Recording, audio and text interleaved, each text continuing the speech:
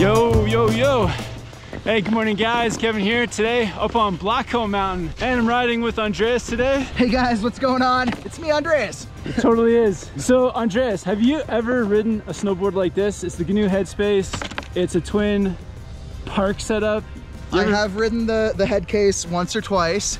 And yeah, it's not really like my style of board, but totally fun for ripping some groomer laps. So. I think you're lying because you call it the head case, but that's okay. Well, there's a head case, a head space, a space case. There's so many of them, Kevin. It's hard to keep them all, you know, together. In line. So we're gonna get Andreas to ride my headspace, but first he's riding the 2019 LibTech Orca. So I want to know your thoughts on how the Orca compares to the headspace for carving and free ride. Are you down, man? Yeah, man. Let's try these out. Let's find out. Sick, dude. What bindings you got there? The Now Drive.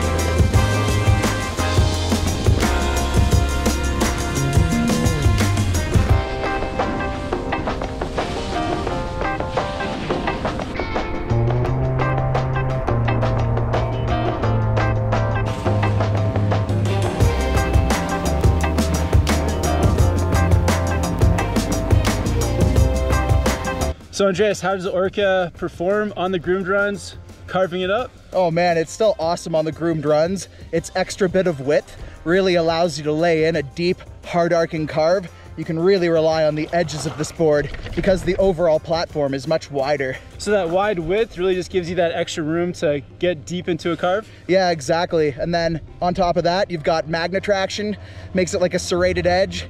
Really good edge control. What about riding through that sort of like choppy terrain? How does the board like hold up? Do you feel stable? Yeah, I feel like the little bit of a rocker platform between your feet really helps you plow through the chundery, mashed potato-y snow. And then the back camber under your rear foot still gives you a ton of stability, and you can almost steer the entire board from your back foot. All right, so we're gonna get Andreas to switch over to the headspace and then compare the feel. Enchant it with the spirits of the dead. All right, so Andreas, what size board is that? This is a 159. And what size are your feet? 10 and a half. 10 and a half. Okay, mine are 9.5, so our bindings are gonna match. What about your stance? I think our stance looks pretty similar. I ride 18-18 at reference stance. Are you good with 15, -15, just for one lap? I can ride anything, Kevin. All right, let's do it. Let's switch it up. Here you go. Thanks, man. I'll steal yours. Oh, this looks nice, dude. The old Orca with the blue. Love perfect. The blue Orca. It's my favorite one. Oh, you ride with forward lean too. Wow. You don't like that forward lean, hey? Who wants to lean? How many degrees is this? 3 or 4? The forward lean? Yeah. It's a 3. Do you want to adjust it? It's super easy. Nah. Okay. We'll make it work. Okay, making it work takes a little time. All right, so a storm's rolled in, making for some a little bit different conditions on this one, but let's do it, man. How you feeling so far? Oh man, ready to try this thing out? It's a lot softer, so it's gonna be a little bit more buttery than I'm used to. Yeah, man, and you've already found the good stuff. Let's do it. Yeah, cool, cool. Boom.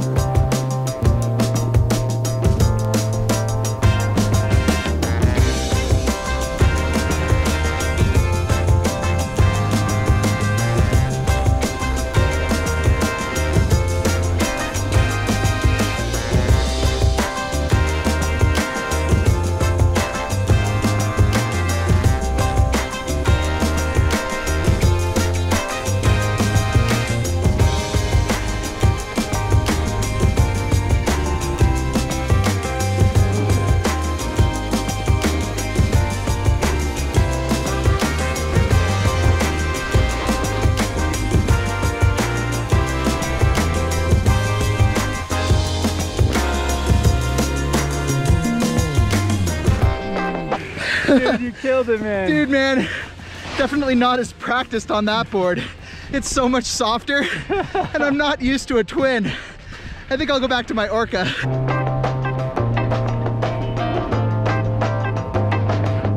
Man, sweet. That was really fun getting to try out the Headspace and the Orca back to back.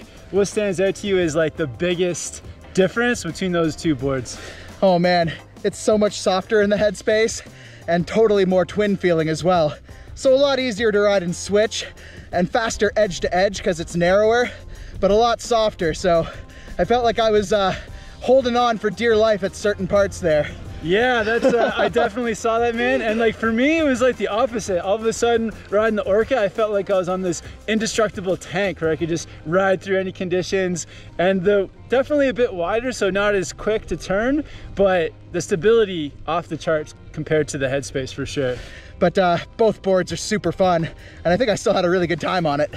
Yeah, any final thoughts on the Headspace versus Orca? Yeah, man, I could totally feel the asymmetry to this board. You know, it's got a much deeper heel cut than it does toe cut. I totally felt that I could really pin in my heel.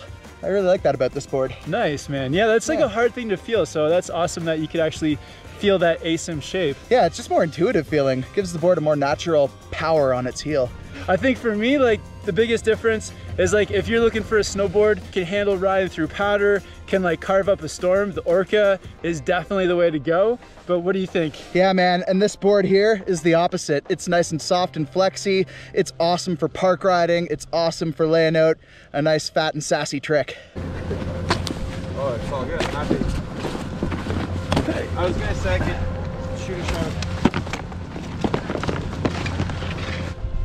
All right, guys, Andreas, thanks for helping out with the comparison. If you guys haven't yet, check out Andreas's channel. What's the next video coming up, man? I'm doing a video on the new Karua shapes. We just got them in at the store, so I can't wait to talk about them. Oh, dude, I want to ride some Karua shapes. Yeah, man, they're such a cool company. They're out of Switzerland by two German brothers, but they're funded from Japan. Nice. Yeah. Nice, dude. Yeah, you guys got to check out the Yearning for Turning videos that they've done. They're super cool, and they're in black and white. Any final thoughts on the Orca versus Headspace? Yeah, well, the Orca is definitely more indicative to my riding style. I like a directional board. I like a little bit of a wider board. I like having that C2X camber profile with a little bit of rocker between the feet. But overall, they're both really fun boards. I'm stoked on both of them. All right, so maybe next time we'll see you, there'll be like a big dome of safety on your head as well. Kevin's putting a lot of pressure on me to be more safe these days, guys. Yeah, stay tuned. You never know, we might have to make some changes. All right, man, thanks a lot. Sick, man. Cool, cool. Later, man. Good to see you, Mike. Yeah, good to see you, man. I'll see you around. For sure. Awesome, guys, so it was really fun to get these boards going against each other head to head. Definitely the Headspace is the much more lively, playful type of snowboard, and the Orca is super stable and great for hard charging. If you guys want to learn more about these snowboards, I'll put links to them in the description. It'd be great to hear from you guys in the comments as well about the boards that you're riding. Thank you guys for watching. Have fun out there snowboarding, and I'll see you in the next one soon.